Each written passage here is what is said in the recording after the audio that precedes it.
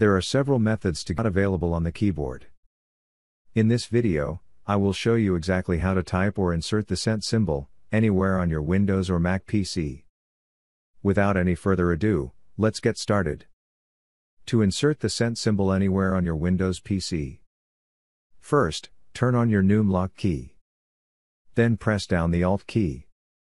Whilst holding down to the Alt key, press 0, 1, 6, 2 on your numeric keypad on the right side of your keyboard.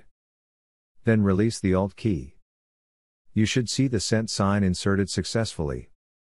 Note, however, that this shortcut will not work if you use the numbers on top of your keyboard.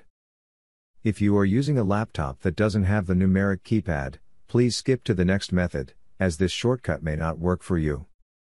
Also note, that for this shortcut to work, your Numlock needs to be enabled. This is just one way of getting the cent symbol on Windows. Let's explore more. The cent symbol shortcut for Mac is Option +4. So, if you are using Mac, just press the Option and the 4 keys simultaneously, to insert the cent sign into your work. Now that we are done with the shortcuts for both Windows and Mac, let's see how you can insert the cent symbol in Word or Excel. Just launch your MS Word or Excel document. Then, navigate to the Insert tab. Come to the Symbols group and hit on this symbol drop-down button. Then click More Symbols. These few clicks will bring up the symbol dialog box.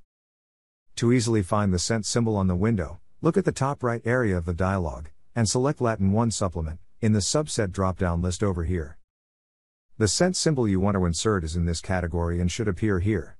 You need to look very carefully. The cent symbol, click to select it and then click the Insert button here. Alternatively, just double-click on it.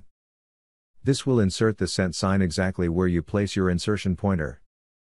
As you can see, these are the various ways you may insert or type the cent symbol, in Word or Excel, with or without using the keyboard.